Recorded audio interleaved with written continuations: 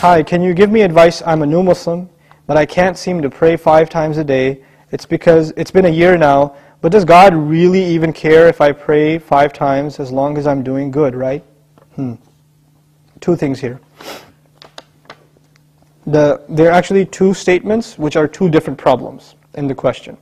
The first problem is, Bismillah salatu wassalam ala Rasulillah. The first problem is, I can't pray 5 times a day. I can't do it. Now, I don't believe you. Whoever said I can't do it, I don't believe you. You know why? Because I believe Allah. Now, I didn't say I believe in Allah. I said I believe Allah. There's a difference, right? I believe in Allah means I believe Allah exists. I believe in Him.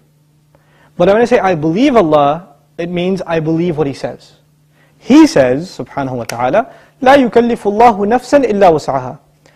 Allah does not burden anyone except unless they are able to carry that burden.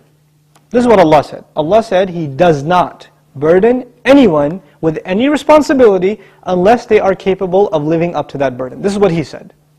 You're saying you're not able to live up to a responsibility that Allah gave you. Isn't that true? You're saying I can't pray 5 times. It's too much. And Allah is saying yes you can.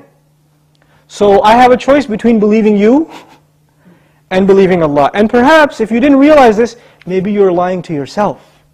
Maybe you've convinced yourself because of your laziness, because of your lack of will, that you don't want to pray 5 times. Maybe you have to, I can't judge you. I don't know what the problem is. But the problem, maybe you're ashamed to pray in front of non-Muslims. People can take 15-minute cigarette breaks at work, right? They can take a break and just go hang out, do whatever. You can't pray 5 times a day. SubhanAllah. In this part of the world, where I used to, when I used to work in New York City, I would see Muslims praying all over the place. In the middle of 5th Avenue, on the curb, the guy is making salah because it's time. Or in the university, you open the copy machine room and the library, and there's like 3 guys praying right there, making salah. Muslims will pray. If there's time, we're going to pray. That's it. We're going to pray. So there are no excuses. That would be the cops. I'm going to stop? Alright, okay. So that's the first thing. Allah said you can. If Allah gave this burden upon you, and He did in fact, then you can. Convince yourself of that. And rely on Allah, He'll make it easy for you. The second question is, does He really care? Does He even care if I pray or not? Now this question is actually more about, does He need my prayer or not? You're forgetting that the prayer isn't for Allah. It's for you. It's not for Allah. If all the people in the world, all they did with their life was pray to Allah, it would not make Him any richer.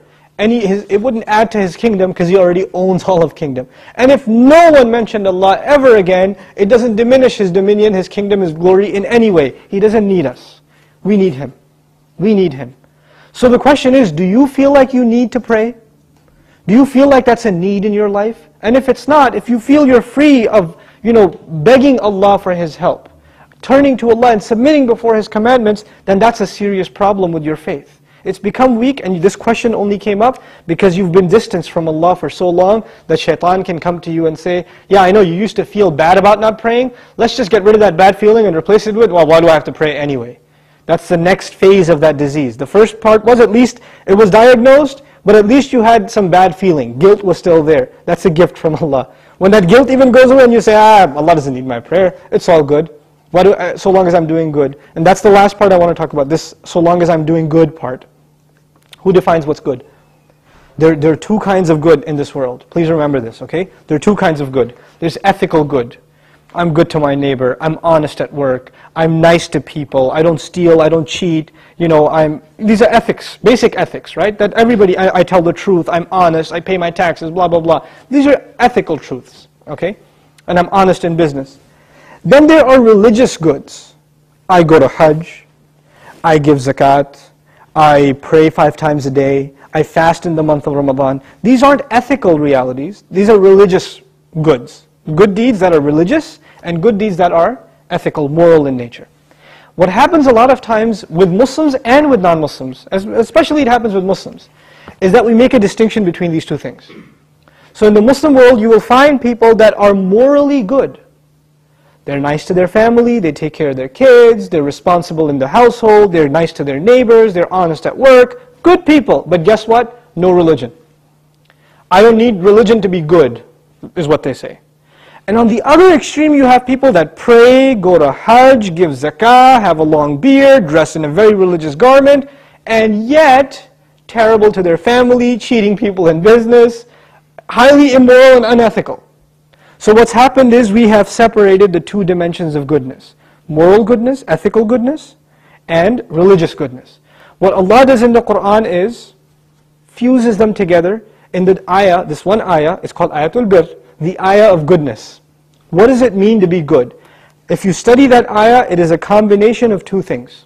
It's a combination of ethical principles like fulfilling your promises, being patient, perseverant, and also religious goodness, establishing the prayer, giving the zakah, right? So it's a combination of both of those things in one place. So if you think you are in a position to define what good is, most likely you're sticking to moral goodness. And you're undermining religious goodness, like the rituals that Allah taught us. But what Allah wants is for us to have both at the same time. This is when a person is truly good.